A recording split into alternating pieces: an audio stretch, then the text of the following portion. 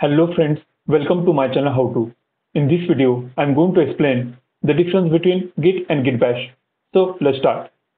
So the first difference is Git is a version control system, whereas Git Bash is a command line tool to use Git on Windows. Git tracks changes in your code, whereas Git Bash helps you run Git commands efficiently. Git works on all the platforms, whereas Git Bash is mainly for the Windows users. The next difference is Git comes as a backend tool, whereas Git Bash is a terminal interface to talk with Git. Git only understands Git commands, whereas Git Bash supports both Git and Linux-like shell commands.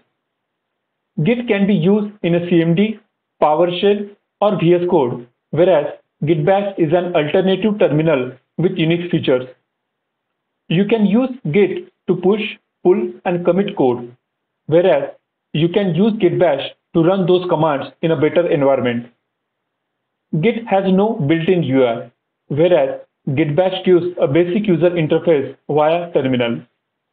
Git can be used with a GUI tools like GitHub Desktop, whereas Git Bash is strictly command line based. Git focuses on a version control, whereas Git Bash improves the way you interact with Git on Windows. Git can be installed alone, whereas Git Bash comes bundled when installing Git on Windows. And the last difference is Git commands are always the same, whereas Git Bash enhances them with a Linux shell features like aliases and scripting.